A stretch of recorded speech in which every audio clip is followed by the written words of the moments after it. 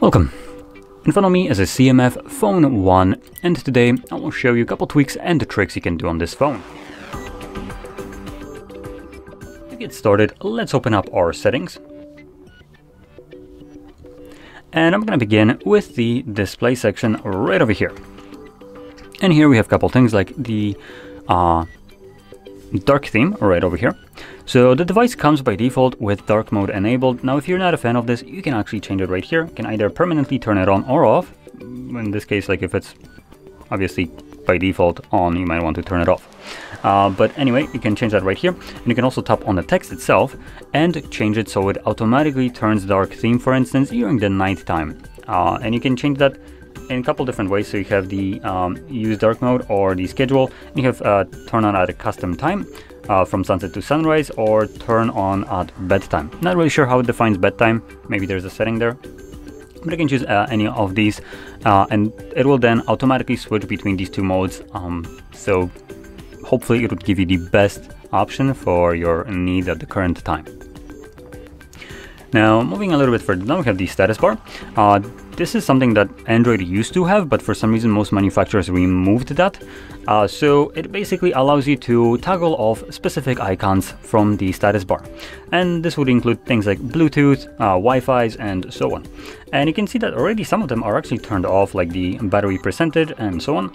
But you can toggle off a bunch of other ones like do not disturb modes, Bluetooth, earphones, VOLET, and a couple other ones, location and screencast.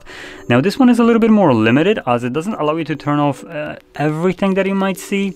Like for instance, NFC doesn't really show up here, and probably most of us have NFC enabled. This device probably actually has NFC enabled right now. Let's see. Or I'm sure it has NFC, so sure it has, but can't find it. I'm not going to dwell too long on this one. So yeah, you can basically take off a bunch of the application or icons that would be showing up here, which is pretty nice. It allows you to clean up your status bar of clutter. Moving a little bit further down, we have colors. This allows you to choose the saturation of the display. By default, almost every device comes with a something like super saturated. Typically it's called vivid. Here it's called alive. So you can switch between those, and by goodness, there is like no discernible difference to me. Let me just bring it up closer.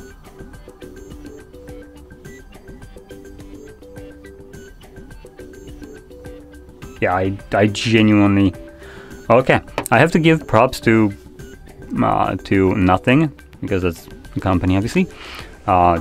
Their alive profile is basically as saturated as the standard, and that means that it's actually pretty good. That's probably one of the reasons why I didn't actually get too agitated by this display, as it's not like stupidly colorful like other devices. So it has a more realistic tone to it. The saturation isn't completely cranked the hell up for no reason. So props to them for this. If you're not a fan of this like desaturated look, more natural one, then I'm sorry, there's no like workaround here by default, because there are only two modes. But additionally, in here you can also change the color temperature. So if you feel like the whiteness is a little bit too bluish for you, you can change it to more warm. As you can see though, just a single step is actually making it like much warmer. So yeah, and obviously you can also go the other way, so more bluish. So there we go. Now going back, we also have under here the display refresh rate. And we have a couple of options. We have high and standard. Now, for people that don't really see a difference between high and standard, high runs at 120 Hz when it needs to, and standard only at 60 when it needs to.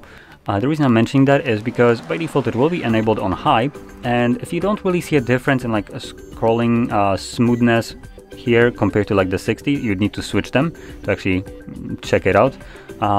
Then it's probably more beneficial for you to switch it down to standard, which will give you better battery life.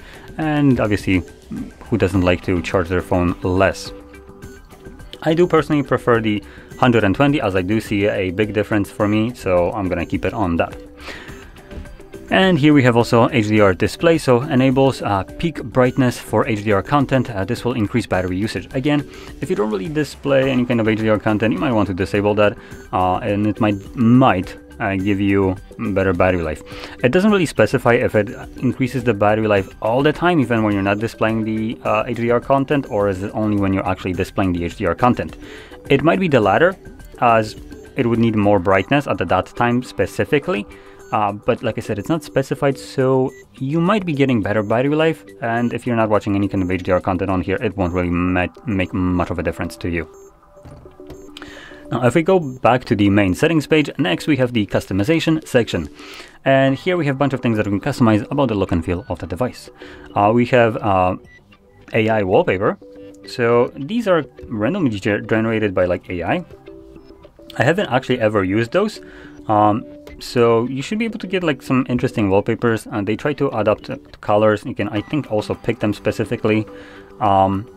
And additionally, we have more customization right here. So we have things like icon packs right over here. And it looks like we have a couple that come pre-installed. So we have the Nothing icon packs, we have the default one, and then we have the color, whatever that is. I'm gonna stick with the Nothing one. And we also have the color scheme right here, which defines the color of the tiles. Now here just shows calculators, but oh, there we go. There is our pull down menu. So by default here looks like it's just primarily white and gray, but you can change it and it should, oh, there we go, there is one. Oh, it takes a moment to change. Okay, so you can see, for instance, the settings button, I think it is right here, right? Yep, it becomes green. Calculator has now more flair to it with green and kind of pinkish colors. But all in all, for the most part, it is sticking with the kind of monochromish look. And we also have the basic color, so this just kind of allows you to change everything to a single kind of color. It also changes the white to that color. So not sure if it's visible. Yeah, it is. You can see the shift in color on the white background. So I'm gonna stick with this one as, yeah. Although this one also changes the color of the white here. So anyway, anything else that we have right here? We have also widgets and shortcuts along with more. Let's see what we get under more. So here we have the lock screen. So this is a completely different section in the settings. Lock screen. I haven't checked it out what's in here, but it doesn't look like anything worth mentioning. It's just the same old, same old. Now, if we go back to the main settings page and let's scroll down, we will have, I think it's under system. Yep, under system we have gestures. And here we have a couple things. We have the navigation mode. So this allows you to choose between the gestures and 3-button navigation. Gestures actually gets enabled by default on this device when you go to the setup. So if you do prefer the buttons, you can change them right here. Additionally, gestures does have additional options in here. And one of those is something that I like to do, which is the hiding of navigation bar, which you can toggle off in here. And it just gets rid of the bar from being visible on the screen. It really serves no purpose to be visible. Well, obviously, once you turn it off, it still retains the same exact functionality of gestures, just doesn't show you the bar. Additionally, we also have the swipe to invoke the assistant. I personally like to turn that off. What it does is this kind of thing. Come on. Oh, there we go. So when you swipe from the side like so, it will bring up your Google Assistant. I don't ever use that, so I like to turn it off, as I do sometimes manage to somehow enable it. So instead of going home, I will swipe up in a weird angle and bring up the assistant that I never use, so it just annoys me. And one last thing in here is the left and right edge. This is the sensitivity of the back gesture. So when you start swiping them, it actually brings this kind of blue border, and this is where your finger needs to be for the gesture to be activated. So once you start swiping from this area out of it, that's what activates the gesture. And if you find it that it doesn't always register it, you can increase it. This will make it more sensitive to the back gesture. Or you can decrease it if you find it that you sometimes activate it when you don't want to. I'll keep it at the default, as this is what I'm just used to. And anyway, that would conclude. Actually, no, one last thing that I wanted to show is a couple of the presets right here. So it doesn't conclude yet. So we have the screenshot gesture right here. these are actually pretty interesting. It allows you to capture a screenshot and not just like a full screen, but if you hold 3 fingers on it and swipe down, you can actually capture a specific region of the screen. So this is more like a cropped screenshot. Pretty nice option that not many devices actually have. We have also one-handed mode in here. If you do like to use that, you can enable it right here.